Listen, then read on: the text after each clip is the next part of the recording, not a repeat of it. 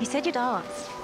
I wouldn't get my hopes up for Tom. I'm not. My Policeman is a film about the complexity of love. It's a story about friendship, love, and lust. It follows the lives of 3 individuals in the 1950s in Brighton, and it's sort of framed with the older versions of these characters looking back, reflecting on their youth.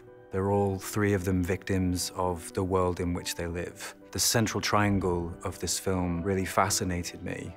Tom sort of straddles these 2 relationships, and it becomes very complex. There is very real love between him and Marion. There is very real love between him and Patrick. Tom cannot call himself gay. He cannot embrace the fact that he actually loves another man. So it's like deep denial in there. They're victims of their time. They're victims of what they do to one another. Tom and I are married now. We have to sort these things out on our own.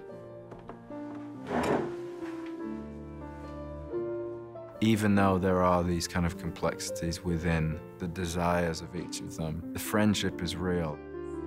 To all of us. To all of us. Cheers. Cheers. We're just 2 confused people, aren't we?